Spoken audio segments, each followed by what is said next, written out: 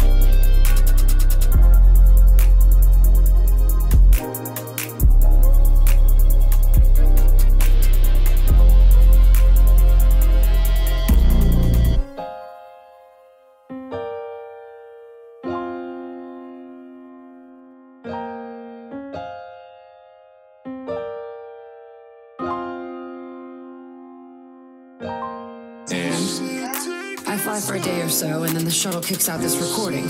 He set it to play if he hadn't checked in. He figured that would mean he was dead. Talked about the future we were supposed to have, how he had planned to set us up a home, how he loved me and he was sorry it wasn't going to happen. You feel like his death was your fault? No, he did it to himself. You feel, you get sloppy. It's that damn simple. He found out, and you'll find out. If he had left you, you would have died. So what? You ever see me flinch or run? Death is easy. Fucking on-off switch. But this, it just burrows in, like those husks you end up with nothing inside. I'm supposed to take that and say, thanks, dead guy. How about a little effort here, Jack? I'm getting tired of the wall you put up. It's there for you too. Don't you get it? This will screw your mission. You want out alive? You goddamn run. Good thing the mission is suicide. I guess everything works out. Are you nuts? I'm also technically undead, so do your worst. Okay, what the fuck, Shepherd? Look, I know you've made a great tower of shit to hide behind, but it's just not scaring me. You think I did this to myself? Little by little. So why put up with it? I don't know. Small ship. I need some time to think, all right? Really, just leave me alone. God damn it.